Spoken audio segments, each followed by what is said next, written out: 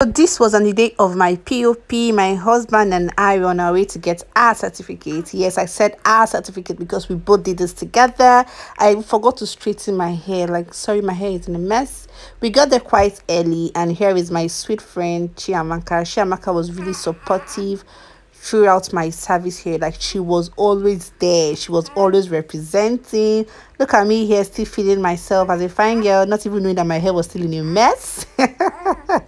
So I was called here to get my certificate, and here I am writing my name, tall, fine, sweet mom, signing to show that I got my certificate and I attended my POP. I was quite shy here going to my seat, but babe has to move. We went outside to take pictures. We believe that all of us here are married, like we are all wives and we are all proud moms. We are so happy, like finally we did this. Hey, it's not easy. I took picture with my darling husband because why if not, why not, yeah.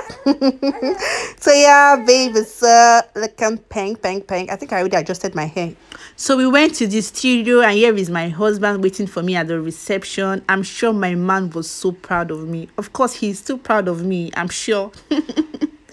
I was inside with the photographer. We were having a photo section because I knew that I needed a professional picture, and I was so sure I was never going to wear this uniform again. So I just needed a professional picture for memory's sake.